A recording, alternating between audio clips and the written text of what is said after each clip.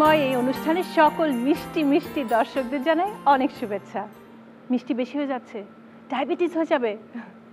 একদম না, কারণ আমাদের রেসিপির মেইন ইনগ্রেডিয়েন্ট জিরো ক্যালে পাচ্ছেন আপনি চিনির স্বাদ, কিন্তু ক্যালোরি বাদ। বরাবরের মতো আজকে থাকবে একটি ড্রিঙ্ক এবং ডেজার্ট।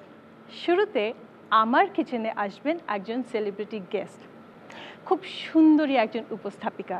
তিনি মডেলিংও করেন এবং সম্প্রতি চলচ্চিত্রে তিনি তার নামটি লিখিয়েছেন। চলচ্চিত্রের নামটা আগে বলি, Aynabaji. Yes, she is Nabila. High, hello.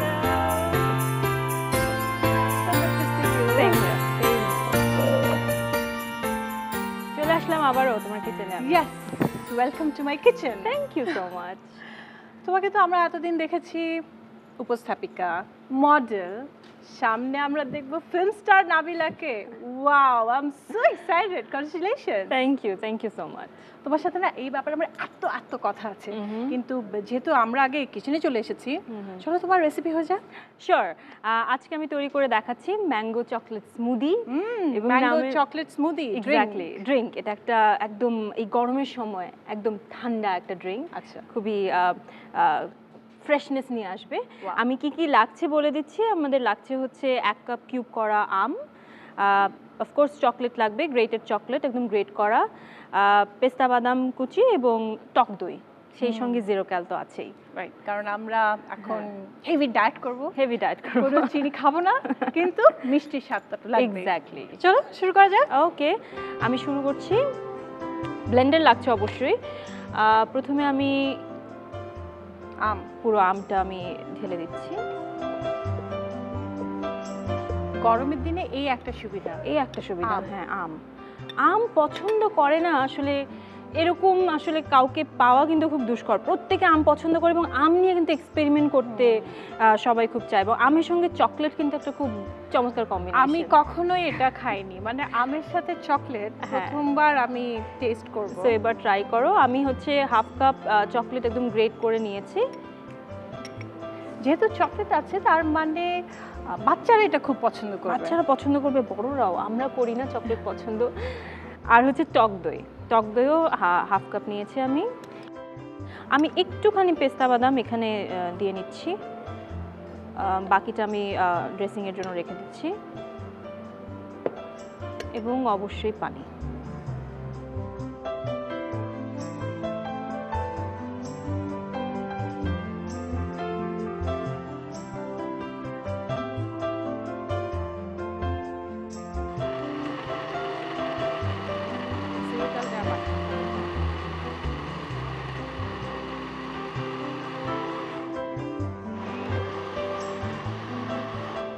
আমি জিরো ক্যালটা অ্যাড করা হয়নি, আমি জিরো ক্যালটা অ্যাড করে নিচ্ছি।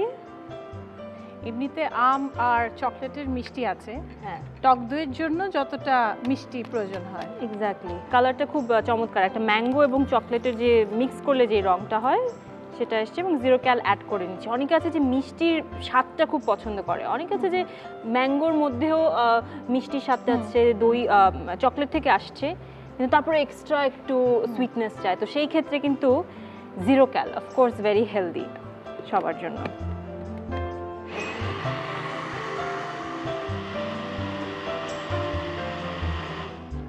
ওকে, রেডি মনে হচ্ছে। ইয়েস, আমি 2 গ্লাস এগিয়ে নিচ্ছি।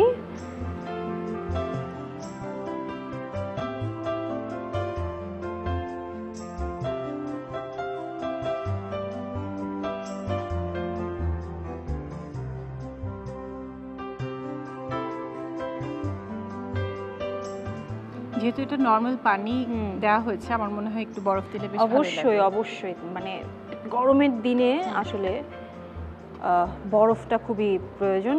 ঠান্ডা পানি অনেকে তো ইউজ করে, বাট সেক্ষেত্রে আলগা একটা যদি মানে এক্সট্রা আইসের কিন্তু একটা অন্যরকম।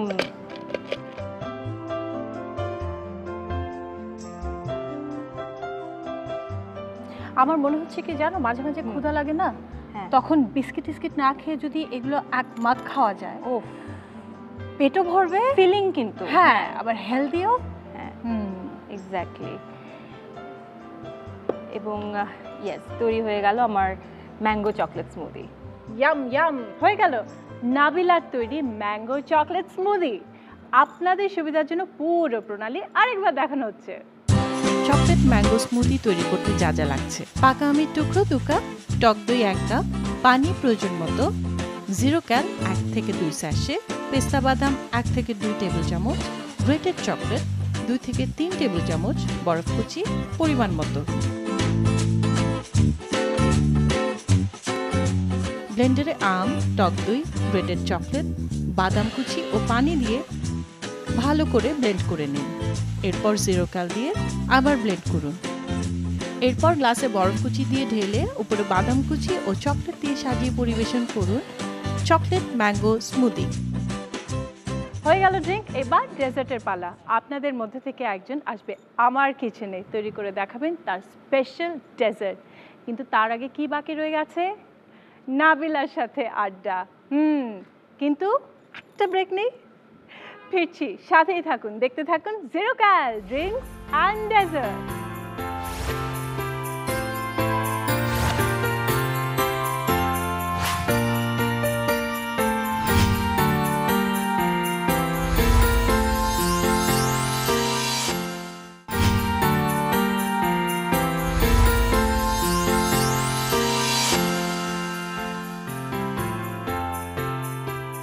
ধন্যবাদ আমাদের সাথে থাকার জন্য। দেখছেন জিরোক্যাল ড্রিঙ্কস অ্যান্ড ডেজার্ট, সঙ্গে আছে নাবিলা। এখন তার সাথে হবে কিছু আড্ডা সাড্ডা।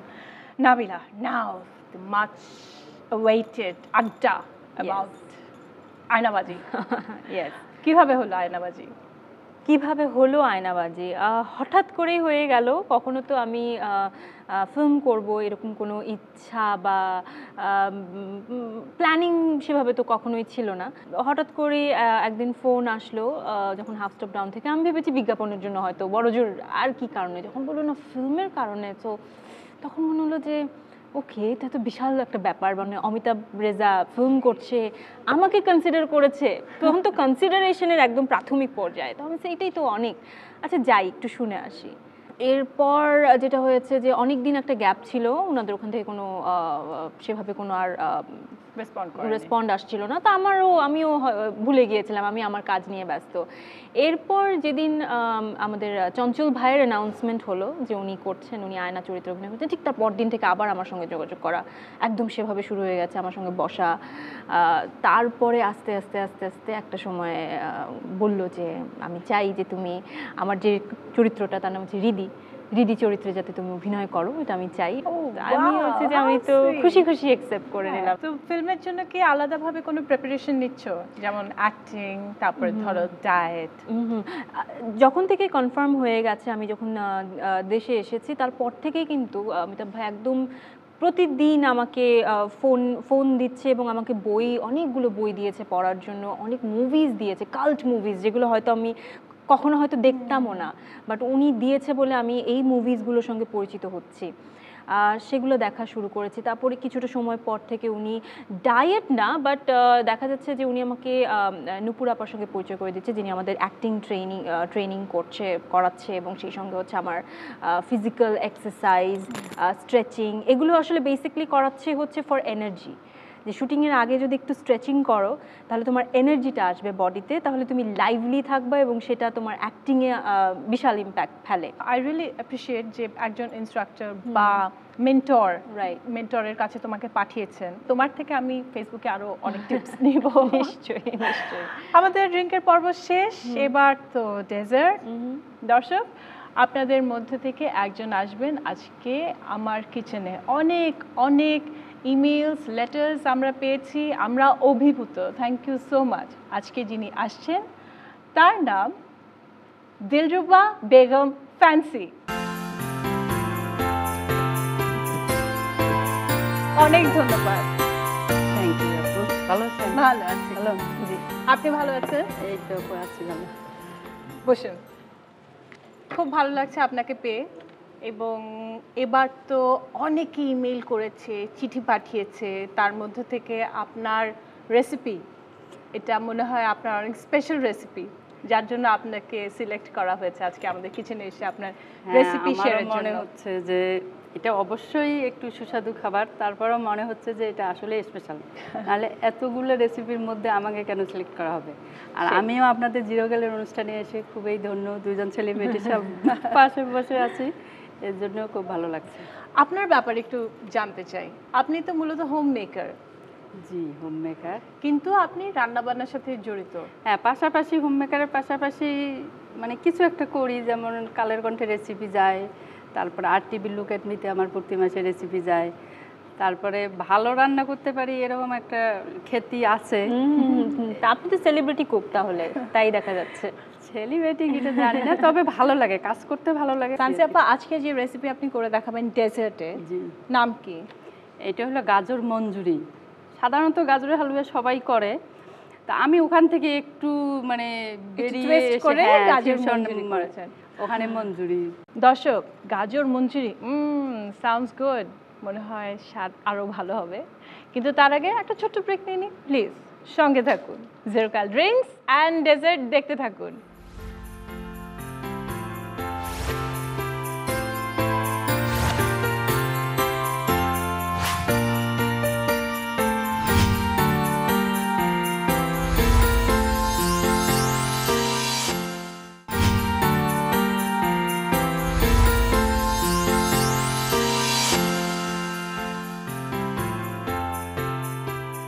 ফিরে এলাম ব্রেকের পর, দেখছেন জিরোকাল ড্রিঙ্কস অ্যান্ড ডেজার্ট। আমার কিচেনে আছে সেলিব্রিটি গেস্ট নাবিলা এবং আমাদের পার্টিসিপেন্ট ফ্যান্সি আপা, যিনি তৈরি করে দেখাবেন গাজরের মঞ্জুরি। ফ্যান্সি আপা, কি কি লাগছে গাজরের মঞ্জুরি তৈরি করতে? গাজর গ্রেট করে, ঘি, কতখানি আছে গাজর গ্রেট এখানে করা? 1 কাপ, 1 কাপ গাজর গ্রেট করা। গ্রেট করা ঘি আছে, ঘি কতখানি লাগবে? মানে 4 ভাগের 1 ভাগ, 1/4 কাপ।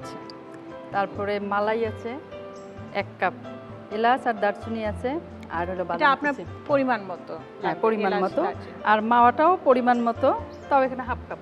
1/2 কাপ মাওয়া। আর তো আপনাদের জিরোকাল জিরোকাল আছে, আর পিস্তা বাদাম কুচি কুচি, আর আমন্ড।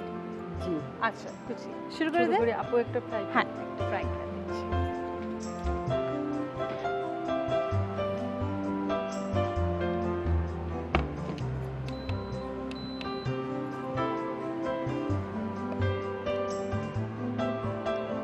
দুই চা চামচ, 3 চা চামচ, 4 আমরা চা শেষে চামচ। একটু ঘি আবারও দিব।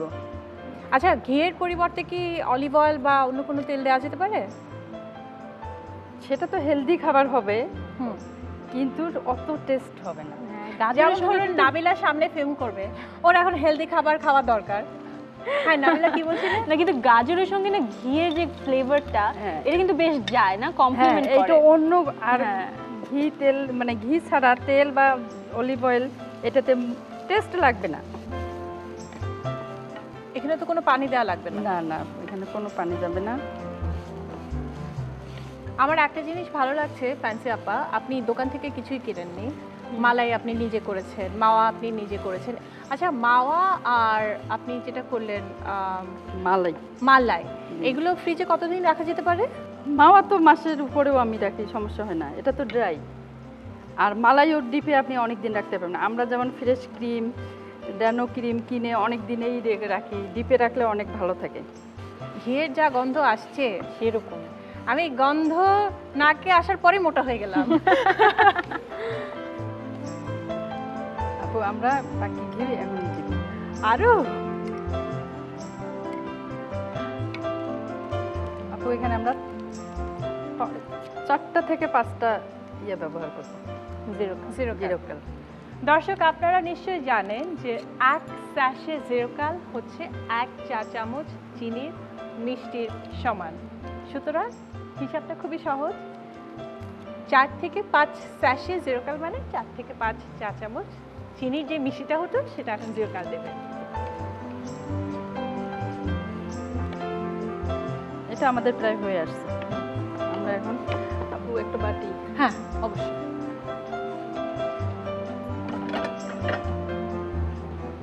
এটা চলবে? হ্যাঁ, থ্যাংক ইউ।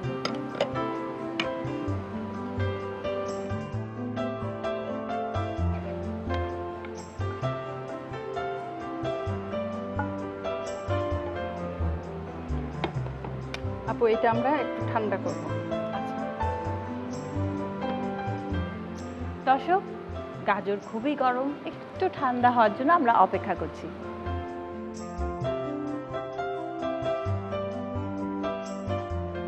ঠান্ডা হয়ে গেছে প্রায়। জি, এখন মিক্সচারের পালা। মিক্সচারের পালা। আমরা মাওয়া,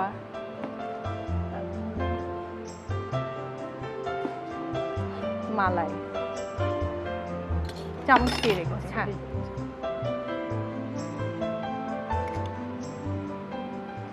এক টেবিল চামচ, 2 টেবিল, একটু বেশি বেশি যাচ্ছে, তার মানে এটাকে 1 কাপ ধরতে পারি। এটা হাফ কাপ। হাফ কাপ, হ্যাঁ। এটা আমি এখন হাত দিয়ে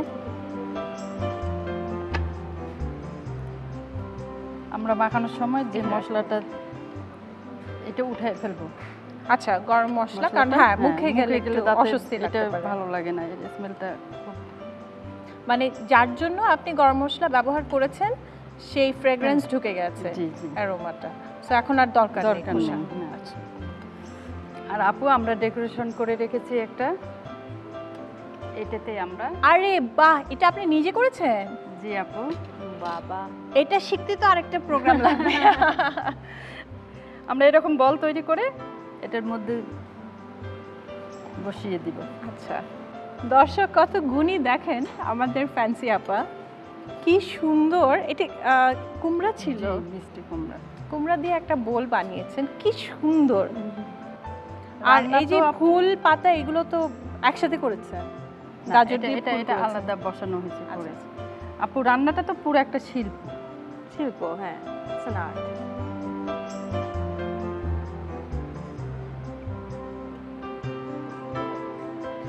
এবার মালাই আর বাদাম।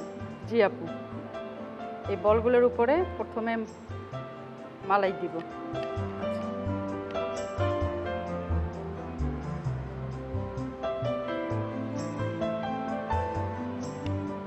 একটা রসমালাই রসমালাই ব্যাপার হচ্ছে।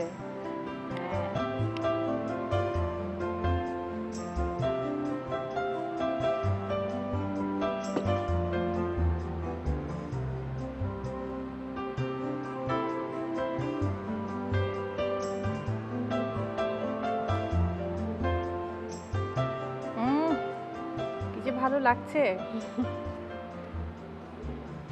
আপু আমার তৈরি হয়ে গেল গাজর মঞ্জুরি। দর্শক, দিলরুবা বেগম ফ্যান্সি তৈরি করে দেখিয়েছে এত সুন্দর গাজর মঞ্জুরি। আপনাদের সুবিধার জন্য এই রিক্যাপটি দেখে নিন। গাজরের মঞ্জুরি তৈরি করতে যা যা লাগছে: গাজর গ্রেট করা 1 কাপ, জিরোক্যাল 4 থেকে 5 স্যাশে, ঘি আধা কাপ, মাওয়া আধা কাপ, এলাচ 2 থেকে 3 টুকরো, দারচিনি 2 থেকে 3 টুকরো, কাজু এবং পেস্তা বাদাম কুচি 1 থেকে 2 টেবিল চামচ, মালাই 2 কাপ। দুধ, গুঁড়ো দুধ এবং জিরোক্যাল দিয়ে মালাই তৈরি করতে হবে। এবার একটি পাত্রে ঘি দিতে হবে এবং এর সাথে এলাচ, দারচিনি এবং স্টিম করা গাজর দিয়ে ভাজতে হবে। এরপর জিরোক্যাল দিয়ে ভালো করে ভেজে নামিয়ে ঠান্ডা করতে হবে। এবার মাওয়া মিশিয়ে ছোট ছোট বল বানিয়ে বাটিতে রেখে উপরে মালাই, বাদাম কুচি দিয়ে পরিবেশন করতে হবে গাজর মঞ্জুরি। হয়ে গেল আমাদের একটি ড্রিঙ্ক এবং একটি ডেজার্ট। দর্শক, এই রেসিপিগুলো যদি আবার আপনি দেখতে চান তাহলে লগ ইন করুন www.facebook.com/zerocalfitnessrecipe।